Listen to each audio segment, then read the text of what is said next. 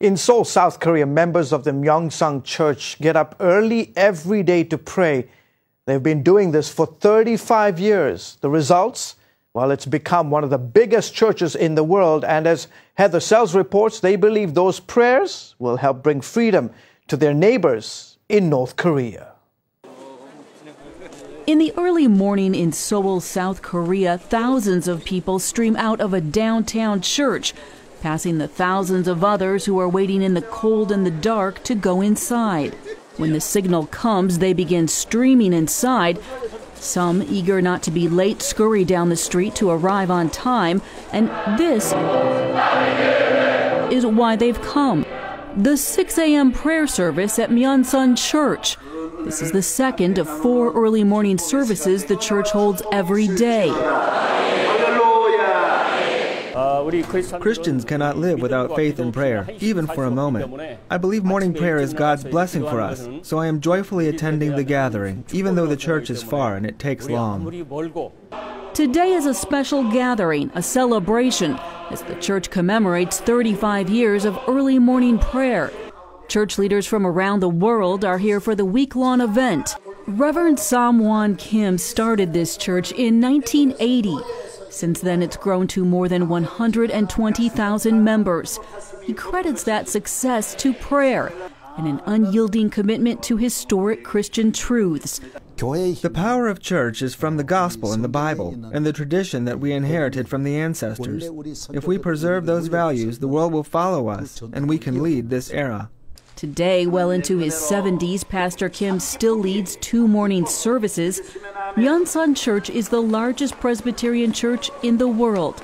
It has planted 24 churches and supports more than 500 missionaries in 63 countries. The church also supports a children's home, a hospital, and other social ministries. Pastor Kim says that it's prayer that has made all this ministry possible. And he and his church believe that if they ask, God will do the same for their kinsmen in North Korea. North Korea is in despair, but at the same time it is very hopeful in Christ. Isaiah 9 says, "The people walking in darkness have seen a great light. On those living in the land of the shadow of death, a light has dawned." I believe the time of gospel must come to them. We need prayer to save North Korea. God will work on them through our prayer. He must liberate the land and perform the miracle to open the way in the desert for the unification of North and South. North and South Korea have been separated for 65 years. Since the armistice was signed, South Korea has grown into a modern state with a booming economy. North Korea is one of the most isolated nations on earth, ruled by a family of dictators who repress its people and threaten the world with nuclear holocaust. Here, on the border of North and South, people come to look into the Hermit Kingdom and to leave messages for their families on the other side. Dear Mom and Dad, please stay peaceful in heaven. Your son Gwang Chol was here. Also, there are many messages from Koreans saying, "I hope South and North will be reunited as soon as possible." At Myeonsan Church, the people pray passionately for reunification. Among them is a group of North Korean refugees now living in the South. Though they're free, it's hard to escape the grip of the totalitarian regime just across the border. Actually, North Korean defectors have a trauma by the North Korean regime. We often have a nightmare of being taken to the North. Whenever I wake up in the morning, I feel the freedom, but become sorrowful thinking about my family, who are living perilously without freedom in the North. These refugees came to Christ after escaping the North, but they saw firsthand the government's persecution of Christians. In the North, the Christians were singled out for torture. They were discovered because of their knees, because they kneeled to pray.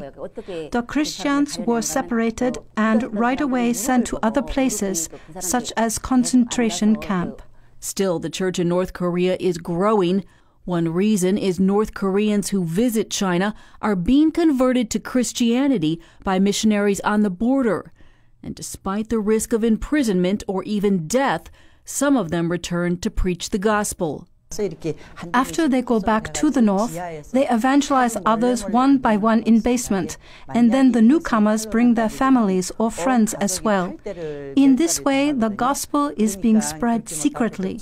If this comes out, whole family will be murdered. So the churches are performing in basement, in secret, but actively. Meanwhile, those who have found safety in the south cry out for their families in the north. Every human being has the right to freedom, but in the north, this basic right is restricted. I am praying to God earnestly to allow this blessing for the people in the north. Believing that these fervent prayers will avail much for the people of North Korea. Heather Sells, CBN News.